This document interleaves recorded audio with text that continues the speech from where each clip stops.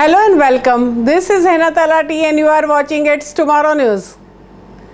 It would be shocking to know that once our planet Earth was completely covered with ice, that it looked like a snowball Earth. The Earth has endured many changes in its 4.5 billion years history, with some tumultuous twists and turns along the way. One especially dramatic episode appears to have come between 700 million and 600 million years ago, when scientists think ice smothered the entire planet from the poles to equator twice in quick succession. Drawing on the evidence across the multiple continents, scientists say these snowball Earth events may have paved the way from the Cambrian explosion of life that followed the period when complex multicellular organisms began to diversify and spread across the planet.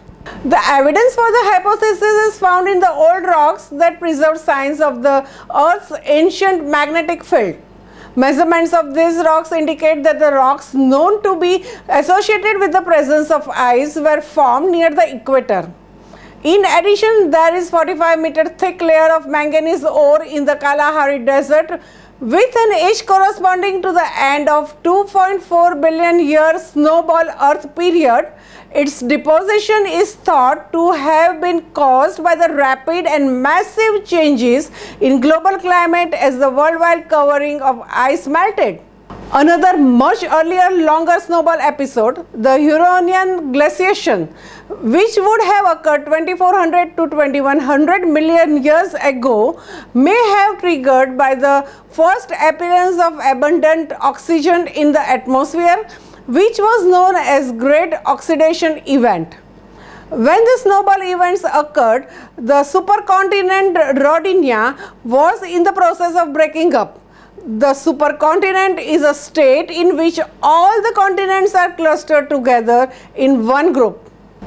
The reason why people think there is a connection that the breakup of the supercontinent would increase rainfall in the continental areas, and that would increase the weathering of the crustal rocks.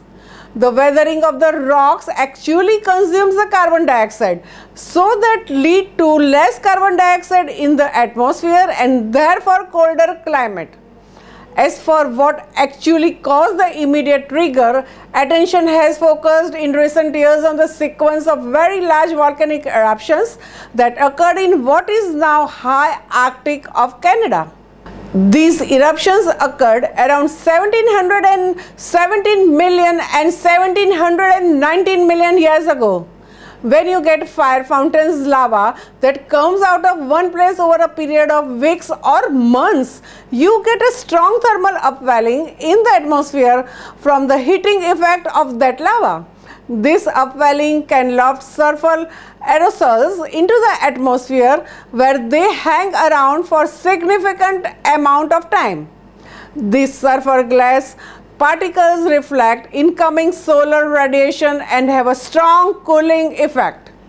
Because of the coincidence in the timing between these eruptions and the onset of the first and longer of the two snowball Earths, it's been postulated that that may have been the immediate trigger. Global temperature fell so low that the equator was as cold as modern-day Antarctica. These low temperatures were maintained by the high albedo of the ice sheets, which reflected most incoming solar energy into the space. This low temperature was maintained by the high albedo of the ice sheets, which reflected most incoming solar energy into the space. A lack of heat-retaining clouds caused by the water vapor freezing out of the atmosphere amplified this effect. That's all for now. For more news updates, stay tuned with us. It's Tomorrow News.